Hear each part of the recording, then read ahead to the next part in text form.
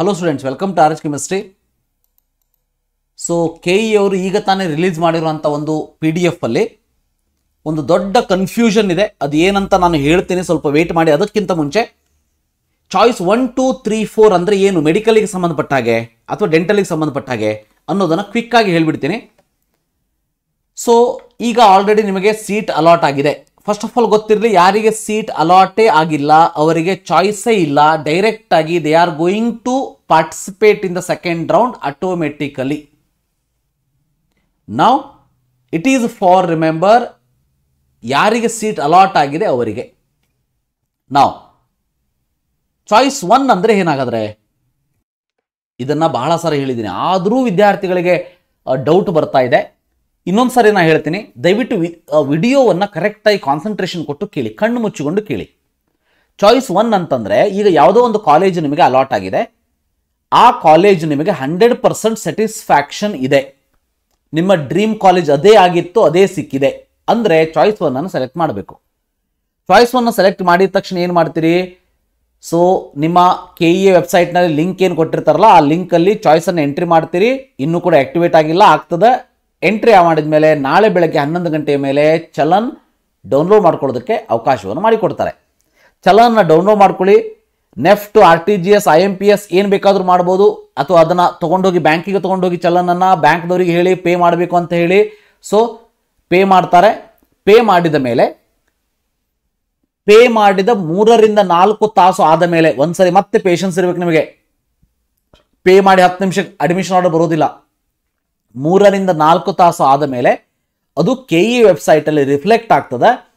ಅಲ್ಲಿ ನೀವು fees paid ಅಂತ ತೋರಿಸ್ತದೆ. ಅದಾದ ಮೇಲೆ ನಿಮಗೆ ಅಡ್ಮಿಷನ್ ಆರ್ಡರ್ನ ಡೌನ್ಲೋಡ್ ಮಾಡ್ಕೊಳ್ಳೋದಕ್ಕೆ ಕೊಡ್ತಾರೆ. ಇದರಲ್ಲಿ ಮತ್ತೆ ಸ್ಮಾಲ್ ಕನ್ಫ್ಯೂಷನ್ ಏನಂತಂದರೆ, pure government seat allot ಆದವರಿಗೆ admission order immediate ಬರ್ತದೆ. ಯಾವ ವಿದ್ಯಾರ್ಥಿಗಳು ಪ್ರೈವೇಟ್ ಅಂದರೆ ಗೌರ್ಮೆಂಟ್ ಇನ್ ಪ್ರೈವೇಟ್ ಇರ್ಬೋದು, ಪ್ರೈವೇಟ್ ಕಾಲೇಜನ್ನು ತೊಗೊಂಡಿರ್ತೀರಿ, ಅಂಥವರು ಡೈರೆಕ್ಟಾಗಿ KEAಗೆ ಹೋಗಬೇಕು. ನೀವು ಫೀಸ್ ಪೇ ಮಾಡಿದ ತಕ್ಷಣ KEAಗೆ ಹೋಗಬೇಕು, ಡಾಕ್ಯುಮೆಂಟನ್ನು ಕೊಡಬೇಕು. ಕೊಟ್ಟ ಮೇಲೆ ನೀವು ಅಡ್ಮಿಷನ್ ಆರ್ಡರ್ನ ಡೌನ್ಲೋಡ್ ಮಾಡ್ಕೊಳ್ಬೇಕು. ಸೊ ಇಷ್ಟು ಆದಮೇಲೆ ಕಾಲೇಜಿಗೆ ಹೋಗ್ತೀರಿ, ಅಡ್ಮಿಷನ್ ಮಾಡಿಸ್ತೀರಿ, ರಿಪೋರ್ಟ್ ಮಾಡ್ಕೋತೀರಿ. ರಿಪೋರ್ಟ್ ಮಾಡ್ಕೊಂಡ ಮೇಲೆ immediately afterwards I will log in to my option entry login ID and I will report to KEA that I have join the college. ನೋಡಿ, ಇದು ಭಾಳ ಇಂಪಾರ್ಟೆಂಟು. ಸೊ ನೀವೇನಾದರೂ ಅಡ್ಮಿಷನ್ ಮಾಡಿದ್ರಿ ಅಂಥೇಳಿ ಅಂದ್ಕೊಂಡು ಕಾಲೇಜಿಗೆ, ಯಾವುದೋ ಒಂದು ಎಕ್ಸ್ ಕಾಲೇಜಿಗೆ ಹೋಗಿ ಇವೆಲ್ಲ ಪ್ರೊಸೀಜರ್ ಮುಗಿಸಿ ಅಡ್ಮಿಷನ್ ಮಾಡಿಕೊಂಡು ಪಾರ್ಟಿ ಮಾಡೋದಕ್ಕೆ ಹೋಗ್ಬಿಟ್ರಿ ಅಂದರೆ ಆಗೋದಿಲ್ಲ. ಪಾರ್ಟಿ ಯಾವಾಗ ಮಾಡಬೇಕು? KEAಗೆ ಮತ್ತೆ ವೆಬ್ಸೈಟಲ್ಲಿ ಬಂದು ಲಾಗಿನ್ ಅನ್ನು ಓಪನ್ ಮಾಡಿ, ಆ ಆಪ್ಷನ್ ಎಂಟ್ರಿ ಲಿಂಕನ್ನು ಓಪನ್ ಮಾಡಿದ ಮೇಲೆ ಅದರಲ್ಲಿ KEAಯಲ್ಲಿ ಒಂದು ಲಿಂಕನ್ನು ಕೆಳಗಡೆ ಮೆನ್ಷನ್ ಮಾಡಿರ್ತಾರೆ. ಆ ಡೌನ್ಲೋಡ್ ಚಲನ್ ಆಪ್ಷನ್ ಇತ್ತಲ್ಲ, ಅದ್ರ ಕೆಳಗೆ ಡೌನ್ಲೋಡ್ ಅಡ್ಮಿಷನ್ ಆರ್ಡರ್ ಅದ್ರ ಕೆಳಗೆ ಕೊಟ್ಟಿರ್ತಾರೆ. ನೀವು ಅಲ್ಲಿ ಕ್ಲಿಕ್ ಮಾಡಿ ನೀವು KEAಗೆ ತಿಳಿಸ್ಬೇಕು. ಏನು ತಿಳಿಸ್ಬೇಕು? ನಾನು ಈ ಕಾಲೇಜ್ಗೆ ಹೋಗಿ ಅಡ್ಮಿಷನ್ ತೊಗೊಂಡು ಬಂದಿದ್ದೀನಿ ಅನ್ನೋದನ್ನು ಅಲ್ಲಿ ತಿಳಿಸ್ಬೇಕು. ರೈಟ್?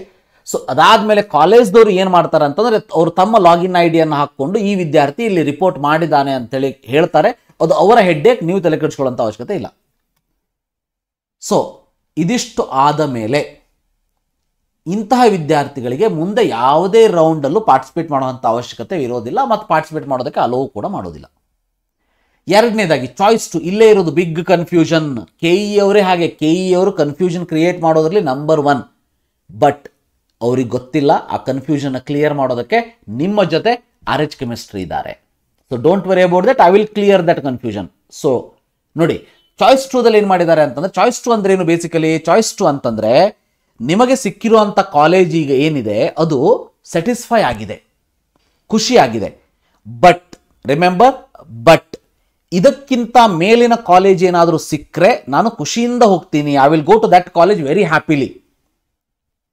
ಬಟ್ ಹಾಗೇನಾದರೂ ಸಿಗಲಿಲ್ಲ ಅಂದರೆ, ಈಗ ನನಗೆ ಸಿಕ್ಕಿರುವಂಥ ಕಾಲೇಜಿಗೆ ಹೋಗಿ ನಾನು ಅಡ್ಮಿಷನ್ ಮಾಡಿಸ್ತೀನಿ ಅಂದರೆ I am very happy with this seat also ಅಂತ ಅನ್ನೋರು ಚಾಯ್ಸ್ 2 ಅನ್ನು ಸೆಲೆಕ್ಟ್ ಮಾಡಬೇಕು.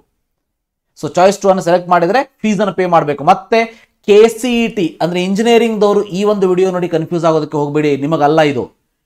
ನಿಮಗೇನಾಗ್ತದೆ, ಚಾಯ್ಸ್ 2ದಲ್ಲಿ ಫೀಸನ್ನು ಪೇ ಮಾಡುವಂಥ ಅವಶ್ಯಕತೆ ಇರೋದಿಲ್ಲ. But choice 2 of medical and dental ಫೀಸನ್ನು pay ಮಾಡಬೇಕು. ಫೀಸನ್ನು ಪೇ ಮಾಡಿದ ಮೇಲೆ ಇಲ್ಲಿ ಏನು ಕೊಟ್ಟಿದ್ದಾರೆ ಅಂತಂದರೆ, ಡಿಪಾಸಿಟ್ ಒರಿಜಿನಲ್ ಡಾಕ್ಯುಮೆಂಟ್ಸ್ ಅಂತ ಕೊಟ್ಟಿದ್ದಾರೆ. ಇದು ಕಂಪ್ಲೀಟ್ಲಿ ರಾಂಗ್ ಅನ್ನೋದು ಇಲ್ಲಿ ಬಿಗ್ ಕನ್ಫ್ಯೂಷನ್. ಅದೇ ಇದರ ಕನ್ನಡ ವರ್ಷನ್ ಅಲ್ಲಿ ಇದನ್ನು ಕೊಟ್ಟಿಲ್ಲ, ಇಂಗ್ಲಿಷ್ ಅಲ್ಲಿ ಕೊಟ್ಬಿಟ್ಟಿದ್ದಾರೆ. ಅವ್ರಿಗೆ ಗೊತ್ತಿಲ್ಲ, ವಿದ್ಯಾರ್ಥಿಗಳು ಇಂಗ್ಲೀಷನ್ನು ಭಾಳ ನಂಬ್ತಾರೆ, ಕನ್ನಡ ನಂಬೋದಿಲ್ಲ ಅಂತೇಳಿ. So deposit the original documents ಅಂತ ಇಲ್ಲಿ ಕೊಟ್ಟಿದ್ದಾರೆ. ಸೊ ನಿಮಗೆ ಡಾಕ್ಯುಮೆಂಟ್ಸ್ ಅನ್ನು ಡಿಪಾಸಿಟ್ ಮಾಡೋದಕ್ಕೆ ಈಗ ಕೇಳೋದಿಲ್ಲ. ಕರೆಕ್ಟಾಗಿ ಕೇಳಿಸ್ಕೊಳ್ಳಿ, ಪದೇ ಪದೇ ಹೇಳ್ತಾ ಇದ್ದೀನಿ. ಚಾಯ್ಸ್ 2ದಲ್ಲಿ ಡಾಕ್ಯುಮೆಂಟ್ ಅನ್ನ ಡಿಪಾಸಿಟ್ ಮಾಡಬೇಕು ಅಂತ ಹೇಳಿ KEA ಅವರು ಈಗ ರಿಲೀಸ್ ಮಾಡಿರುವಂತ PDF ಅಲ್ಲಿ ಕೊಟ್ಟಿದ್ದಾರೆ. But in reality they will never going to ask original documents for the choice 2 students. Choice 2 students original documents ಅನ್ನು ಈಗ ಕೊಡುವಂತ ಅವಶ್ಯಕತೆ ಇರೋದಿಲ್ಲ. ಸೊ ಚಾಯ್ಸ್ 1 ಸ್ಟೂಡೆಂಟ್ಸ್ ಮಾತ್ರ KEAಗೆ ಹೋಗಿ ಕೊಡ್ತೀರಿ, ಚಾಯ್ಸ್ 2 ಸ್ಟೂಡೆಂಟ್ಸ್ಗಳು ಕೊಡೋದಿಲ್ಲ. ನೀವು ಯಾವಾಗ ಕೊಡ್ತೀರಿ ಅಂತಂದ್ರೆ ಮುಂದಿನ ರೌಂಡ್ ಅಲ್ಲಿ ಕಾಲೇಜ್ಗೆ ಅಡ್ಮಿಷನ್ ಮಾಡ್ಕೊಳ್ಬೇಕು ಅಂತ ಬಂದಾಗ ಆಗ KEAಗೆ ಹೋಗಿ ಡಾಕ್ಯುಮೆಂಟ್ ಅನ್ನು ಕೊಡಬೇಕು. ಯಾರು? ಗೌರ್ಮೆಂಟ್ ಇನ್ ಪ್ರೈವೇಟ್ ಮತ್ತೆ ಪ್ರೈವೇಟ್ ಇನ್ ಪ್ರೈವೇಟ್ ಮಾತ್ರ. ಗೌರ್ಮೆಂಟ್ ಇನ್ ಗೌರ್ಮೆಂಟ್ ಅಲ್ಲೂ ಕೂಡ ಕೊಡುವಂತ ಅವಶ್ಯಕತೆ ಇಲ್ಲ. ಡೈರೆಕ್ಟ್ ಕಾಲೇಜಿಗೆ ಹೋಗ್ತೀರಿ, ಅಲ್ಲಿ ಡಾಕ್ಯುಮೆಂಟ್ಸ್ ಅನ್ನು ಕೊಡ್ತೀರಿ, ಅಡ್ಮಿಷನ್ ಮಾಡಿಸ್ತೀರಿ, ಗೊತ್ತಿರಲಿ. ಬಟ್ ಇಲ್ಲಿ ಯಾರು ಕೊಡಬೇಕು ಅಂತ ಅಂದ್ರೆ ಚಾಯ್ಸ್ 1 ಅನ್ನು ಸೆಲೆಕ್ಟ್ ಮಾಡ್ಕೊಂಡವರು ಮಾತ್ರ. ಫಸ್ಟ್ ರೌಂಡ್ ಅಲ್ಲಿ choice 2 select ಮಾಡ್ಕೊಂಡವರಿಗೆ deposition of the original documents ಇರೋದಿಲ್ಲ. ನೀವು ಹೇಳ್ಬೋದು ಸರ್ ಮತ್ತೆ ಇಲ್ಲಿ ಕೊಟ್ಟಿದ್ದಾರೆ, ನಿಮ್ಮ ಮಾತು ಕೇಳಬೇಕು, KEA ಮಾತು ಕೇಳಬೇಕು. ಈಗ ಸದ್ಯ ನನ್ನ ಮಾತನ್ನೇ ಕೇಳಿ, ನನಗೆ ಗೊತ್ತಿದೆ ಅವರು ಕೇಳೋದಿಲ್ಲ. ಆದರೆ ಚಾಯ್ಸ್ 1 ಸೆಲೆಕ್ಟ್ ಮಾಡ್ಕೊಂಡವರು ಕಂಪಲ್ಸರಿ ಹೋಗಿ ಕೊಟ್ಟು ಬರಬೇಕು. ಅಲ್ಲಿ ಕೊಟ್ಟೇನೆ ಅಡ್ಮಿಷನ್ ಆರ್ಡರ್ ತಗೊಂಡು ಕಾಲೇಜಿಗೆ ಹೋಗಿ ಅಡ್ಮಿಷನ್ ಮಾಡಿಸಿ ಬರಬೇಕು, ಗೊತ್ತಿರಲಿ. Right? So deposition of the original documents ಅನ್ನೋದು ಮಿಸ್ಪ್ರಿಂಟ್ ಆಗಿದೆ. ಇದು ಯಾಕೆ ಹೀಗಾಗಿದೆ ಅಂತಂದ್ರೆ ಇದನ್ನು ಏನು ಮಾಡಿದಾರೆ ಅವರು, ಈಗೊಂದು 3 ವರ್ಷದ ಹಿಂದೆ ರೂಲ್ಸ್ ಇತ್ತು. 3 ವರ್ಷದ ಹಿಂದೆ ಆ ರೂಲ್ಸ್ ಅನ್ನು ಲಾಸ್ಟ್ ಇಯರ್ ಕೊಟ್ಟಿಲ್ಲ, ತೆಗೆದಿದ್ದಾರೆ. ಆದರೆ ಇವರ PDF 2 ವರ್ಷದ ಹಿಂದಿಂದು ಅನ್ನೋದು ಇದರಿಂದ ಪ್ರೂವ್ ಆಗ್ತದೆ. ಇರಲಿ. Higher option get allotted then earlier allotted seat gets cancelled. ಅದು ನಿಮ್ಗೆ ಗೊತ್ತೇ ಇದೆ. ಚಾಯ್ಸ್ 2 ಸೆಲೆಕ್ಟ್ ಮಾಡ್ಕೊಂಡಾಗ ಈ ಸೀಟ್ಗಿಂತ ಮೇಲ್ಗಡೆ ಇರುವಂಥ ಸೀಟ್ ಮಾತ್ರ ನಿಮ್ಮ ಹತ್ರ ಉಳಿದಿರ್ತದೆ. ಅದೇನಾದರೂ ಅಲಾಟ್ ಆದರೆ first ರೌಂಡಲ್ಲಿ ಸಿಕ್ಕಿರುವಂಥ seat ಹೋಗ್ಬಿಡ್ತದೆ. You can't ರೀಕ್ಲೇಮ್ that seat. ನನಗೆ ಫಸ್ಟ್ ರೌಂಡಲ್ಲಿ ಕೊಟ್ಟಿರುವಂಥ ಸೀಟನ್ನೇ ಕೊಡಿ ಅಂತೇಳಿ ನೀವು ಹಠವನ್ನು ಮಾಡೋದಕ್ಕೆ ಸಾಧ್ಯ ಇಲ್ಲ. ಸೊ ಅದಾದ್ಮೇಲೆ eligible for the next round ಇವೆಲ್ಲ ಆಯಿತು. ಕನ್ಸಿಕ್ವೆನ್ಷಿಯಲ್ ವೇಕೆನ್ಸೀಸ್ ಅಂತಂದ್ರೆ ಈಗ ನನಗೆ ಒಂದು 10th ಕಾಲೇಜ್ ಸಿಕ್ಕಿರ್ತದೆ, ನಾನು 9th ಕಾಲೇಜ್ಗೆ ಅಪ್ಗ್ರೇಡೇಷನ್ ಹೋಗ್ತೀನಿ. ಹೋದಾಗ 10th ಕಾಲೇಜ್ ವೇಕೆಂಟ್ ಆಗ್ತದೆ. ಇಂತಹ ವೇಕೆನ್ಸಿಯನ್ನು ಕನ್ಸಿಕ್ವೆನ್ಷಿಯಲ್ ವೇಕೆನ್ಸೀಸ್ ಅಂತ ಕರಿತೀವಿ. ಆ ಕನ್ಸಿಕ್ವೆನ್ಷಿಯಲ್ ವೇಕೆನ್ಸೀಸ್ ಕೆಳಗಿನ ವಿದ್ಯಾರ್ಥಿಗಳಿಗೆ ಫಿಲ್ ಆಗ್ತಾ ಹೋಗ್ತದೆ. ಸೊ ಇದರಲ್ಲಿ ಬಹಳ ಇಂಪಾರ್ಟೆಂಟ್ ಅಂತಂದ್ರೆ ನಿಮಗೆ ಸೆಕೆಂಡ್ ರೌಂಡ್ಗಿಂತ ಮುಂಚೆ ಫ್ರೆಶ್ ಆಪ್ಷನ್ಸ್ ಅನ್ನ ಎಂಟರ್ ಮಾಡೋದಕ್ಕೆ ಬಿಡೋದಿಲ್ಲ. ಓನ್ಲಿ ಯಾವುದಾದ್ರೂ ಹೊಸ ಕಾಲೇಜು ಸೆಕೆಂಡ್ ರೌಂಡ್ ಹೊತ್ತಿಗೆ ಆ್ಯಡ್ ಆಗಿದ್ರೆ ಮಾತ್ರ ನೀವು ಅದನ್ನು ಆ್ಯಡ್ ಮಾಡ್ಬೋದು. ಸೊ ಚಾಯ್ಸ್ 2ದಲ್ಲಿ ಇರುವಂಥ ಮೇಜರ್ ಡೌಟ್ ಕ್ಲಿಯರ್ ಆಯಿತು ಅಂತ ಅನ್ಕೋತೀನಿ. Confusion. Choice 2 select ಮಾಡ್ಕೊಂಡವರು deposition of original documents KEಯಲ್ಲಿ ಮಾಡಬೇಕಾ ಅಂತ ಇದ್ರೆ ಈಗ ಮಾಡೋ ಅವಶ್ಯಕತೆ ಇಲ್ಲವೇ ಇಲ್ಲ. Don't worry about that. Choice 1 ಅನ್ನು ಸೆಲೆಕ್ಟ್ ಮಾಡ್ಕೊಂಡವರು ಮಾತ್ರ ಬೆಂಗಳೂರಿಗೆ ಹೋಗಿ ಕೊಡಬೇಕು ಅಷ್ಟೇ. ಸೊ KEಯಲ್ಲಿ ಕೊಟ್ಟಿದ್ದಾರೆ ಅಂತಂದ್ರೆ ನನ್ನ ಮಾತನ್ನು ಕೇಳಿ ಅಷ್ಟೇ. ನೆಕ್ಸ್ಟ್ ಚಾಯ್ಸ್ 3 ಅಂದ್ರೆ ಏನಾಗಾದ್ರೆ, ಚಾಯ್ಸ್ 3 ಅಂತಂದ್ರೆ ವಿದ್ಯಾರ್ಥಿಗಳು ನೆನ್ಪಿಟ್ಕೊಳ್ಳಿ, ನನಗೆ ಈಗ ಒಂದು ಕಾಲೇಜ್ ಸಿಕ್ಕಿದೆ, ಆ ಕಾಲೇಜ್ ನನಗೆ ಸ್ಯಾಟಿಸ್ಫ್ಯಾಕ್ಷನ್ ಇಲ್ಲ. ನೀವು ಕೇಳ್ಬೋದು ಸರ್ ನಿಮಗೆ ಸ್ಯಾಟಿಸ್ಫ್ಯಾಕ್ಷನ್ ಇಲ್ಲ ಅಂದ್ರೆ ಆಪ್ಷನ್ ಎಂಟ್ರಿಯಲ್ಲಿ ಆ ಕಾಲೇಜನ್ನು ಯಾಕೆ ಆ್ಯಡ್ ಮಾಡಿದ್ರಿ ಅಂತ ಕೇಳ್ಬೋದು ನೀವು. ನಾನು ಯಾಕೆ ಆ್ಯಡ್ ಮಾಡಿದ್ದೀನಿ ಆ ಸಮಯದಲ್ಲಿ ಅಂತಂದ್ರೆ ಆವಾಗ ನಾನು ಇಷ್ಟೊಂದು ಥಿಂಕ್ ಮಾಡಿರಲಿಲ್ಲ. ನೀವು ಹಂಗೆ ಅಂದ್ಕೋತೀರಿ, ಗೊತ್ತಿರಲಿ, ನೀವು ಥಿಂಕ್ ಮಾಡಿರೋದಿಲ್ಲ. ಆ್ಯಡ್ ಮಾಡಿಬಿಟ್ಟಿರ್ತೀವಿ, ಇದ್ದು ಬದ್ದ ಎಲ್ಲ ಕಾಲೇಜಸ್ನ ಆ್ಯಡ್ ಮಾಡಿಬಿಟ್ಟಿರ್ತೀವಿ. ಆದರೆ ಅಡ್ಮಿಷನ್ ಮಾಡಬೇಕು, ಅಲಾಟ್ ಆಗಿದೆ ಅಂತ ಬಂದಾಗ ನಾವು ಯೋಚನೆ ಮಾಡೋಕೆ ಸ್ಟಾರ್ಟ್ ಮಾಡ್ತೀವಿ. ಆವಾಗ ಅನಿಸ್ತದೆ this seat is not satisfied with me. ಆವಾಗ ಏನು ಮಾಡಬೇಕು, ಆ ಕಾಲೇಜನ್ನು ಡಿಲೀಟ್ ಮಾಡೋದಕ್ಕೆ ಚಾಯ್ಸ್ 3 ಸೆಲೆಕ್ಟ್ ಮಾಡಬೇಕು. ರಿಮೆಂಬರ್, ಚಾಯ್ಸ್ 3 ಸೆಲೆಕ್ಟ್ ಮಾಡಿದರೆ ನೀವು ಕೌನ್ಸಿಲಿಂಗಿಂದ ಹೊರಗೆ ಬರೋದಿಲ್ಲ. ಚಾಯ್ಸ್ 3 ಸೆಲೆಕ್ಟ್ ಮಾಡ್ಕೊಂಡ್ರೆ ಆ ಕಾಲೇಜು ಡಿಲೀಟ್ ಆಗ್ತದೆ. ಉಳಿದಿರುವಂಥ ಎಲ್ಲ ಕಾಲೇಜು, ಆ ಕಾಲೇಜ್ಗಿಂತ ಮೇಲೆ, ಆ ಅಲಾಟ್ ಆಗಿರೋ ಕಾಲೇಜ್ಗಿಂತ ಕೆಳಗಡೆ ಎಲ್ಲ ಕಾಲೇಜು ನಿಮ್ಮ ಹತ್ರ ಇರ್ತದೆ. ಅದನ್ನು ತೆಗೆದುಕೊಂಡು you can go for the second round. But allot ಆಗಿರೋ ಕಾಲೇಜು ಡಿಲೀಟ್ ಆಗ್ತದೆ. ಮತ್ತೆ ನೀವು ಸೆಕೆಂಡ್ ರೌಂಡ್ ಆದಮೇಲೆ ನನಗೆ ಅದೇ ಕಾಲೇಜ್ ಬೇಕಂದ್ರೆ ಸಿಗೋದೇ ಇಲ್ಲ, ಅದು ಡಿಲೀಟ್ ಆಗಿಬಿಟ್ಟಿರ್ತದೆ, ಗೊತ್ತಿರಲಿ. ಸೊ ಇದು eligible to participate in the subsequent round ಅಂದರೆ ಸೆಕೆಂಡ್ ರೌಂಡ್. ಇಲ್ಲಿ ಬಹಳ ಇಂಪಾರ್ಟೆಂಟ್ ಅಂತಂದ್ರೆ ಸೆಕೆಂಡ್ ರೌಂಡ್ ಸ್ಟಾರ್ಟ್ ಆಗೋದಕ್ಕಿಂತ ಮುಂಚೆ ಮತ್ತೆ ಈ ಒಂದು ವಿಡಿಯೋವನ್ನು ಮಾಡ್ತೀನಿ, ನಿಮಗೆ ಎಚ್ಚರಿಕೆಯನ್ನು ಕೊಡ್ತೀನಿ. ಸೆಕೆಂಡ್ ರೌಂಡ್ ಆಪ್ಷನ್ ಎಂಟ್ರಿಯಲ್ಲಿ ಏನು ಮಾಡಬೇಕು ಅಂತಂದ್ರೆ, ಸೆಕೆಂಡ್ ರೌಂಡ್ ಆಪ್ಷನ್ ಎಂಟ್ರಿಯಲ್ಲಿ ನಿಮಗೆ ಬೇಕಾಗಿರುವಂಥ ಕಾಲೇಜಸ್ಗಳನ್ನು ಮಾತ್ರ ಇಟ್ಕೊಳ್ಬೇಕು. The reason for that is after second round you will never have a option in front of you. ಜೀವನ ಎಲ್ಲ ಹಂತದಲ್ಲೂ ನಿಮಗೆ ಆಪ್ಷನ್ಸ್ ಅನ್ನು ಕೊಡೋದಿಲ್ಲ, ಗೊತ್ತಿರಲಿ. So you can't have any option. So second ರೌಂಡ್ಗಿಂತ ಮುಂಚೆ ಆಪ್ಷನ್ ಎಂಟ್ರಿಯನ್ನು ಬಿಟ್ಟಾಗ ಕಂಪ್ಲೀಟ್ ಆಗಿ ನೀವು ಥಿಂಕ್ ಮಾಡಿ ಡಿಸಿಷನ್ ತೆಗೆದುಕೊಳ್ಬೇಕಾಗ್ತದೆ. ಸೊ ನಿಮಗೆ ಯಾವ ಕಾಲೇಜು ಸಿಕ್ಕರೆ ಹೋಗ್ತೀನಿ ಅದನ್ನು ಮಾತ್ರ ಇಡಿ, ಯಾವ ಕಾಲೇಜ್ ನನಗೆ ಬೇಡವೇ ಬೇಡ ಅದನ್ನು ಡಿಲೀಟ್ ಮಾಡಿಕೊಳ್ಬೇಕು ಸೆಕೆಂಡ್ ರೌಂಡ್ಗಿಂತ ಮುಂಚೆ ಕೊಡುವಂಥ ಆಪ್ಷನ್ ಎಂಟ್ರಿಯಲ್ಲಿ ಅನ್ನೋದು ಗೊತ್ತಿರಲಿ.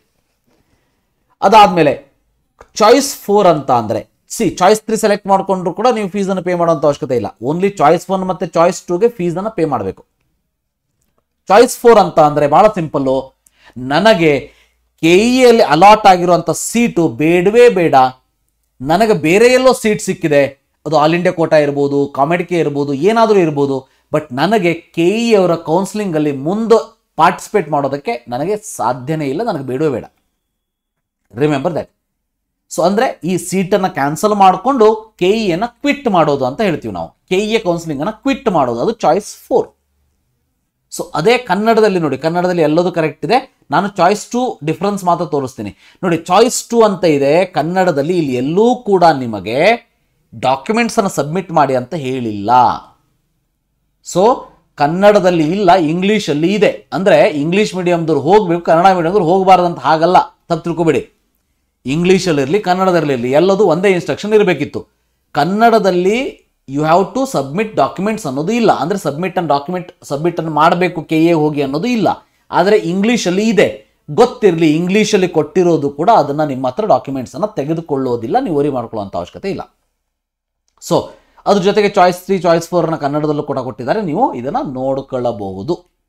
ಸೊ ಇದಿಷ್ಟು ಇವತ್ತಿನ ವಿಡಿಯೋ ಚಾಯ್ಸಸ್ಗಳ ಬಗ್ಗೆ ಡೀಟೇಲ್ ಆಗಿ ಹೇಳಿದ್ದೀನಿ, ಅರ್ಥ ಮಾಡ್ಕೊಳ್ಳಿ. ಇನ್ನೊಂದ್ಸಲ ವಿಡಿಯೋವನ್ನು ನೋಡಿ ಅರ್ಥ ಆಗಲಿಲ್ಲ ಅಂತಂದರೆ ಬಿಗ್ ಕನ್ಫ್ಯೂಷನ್ ಏನಿತ್ತು, ಚಾಯ್ಸ್ 2 ಅನ್ನು ಸೆಲೆಕ್ಟ್ ಮಾಡಿಕೊಂಡು ಡಾಕ್ಯುಮೆಂಟನ್ನು ಕೊಡಬೇಕಾ, ಕೊಡುವಂಥ ಅವಶ್ಯಕತೆ ಇಲ್ಲ ಅನ್ನೋದು ಈ ಒಂದು ವಿಡಿಯೋದ ಮುಖ್ಯ ಉದ್ದೇಶ. Thank you, have a nice day.